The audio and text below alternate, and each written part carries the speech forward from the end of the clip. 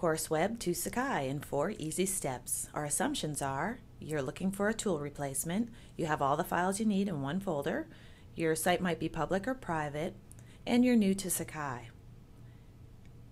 Here are the steps. Request a Sakai site, map a network drive on your computer, drag and drop files from your computer to Sakai, and then create a link for students.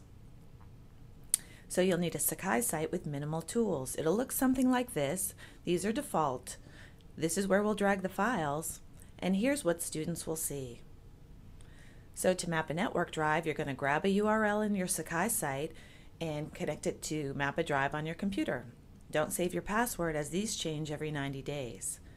Then you'll drag files from your computer to Sakai by just dragging them to that network drive and then refresh resources in Sakai. Last, create a link to content. You'll do that by clicking on Options to generate a text link, which really is just a link to a file and resources. When you're ready to go to the next level, you can find more movies available here. Thanks.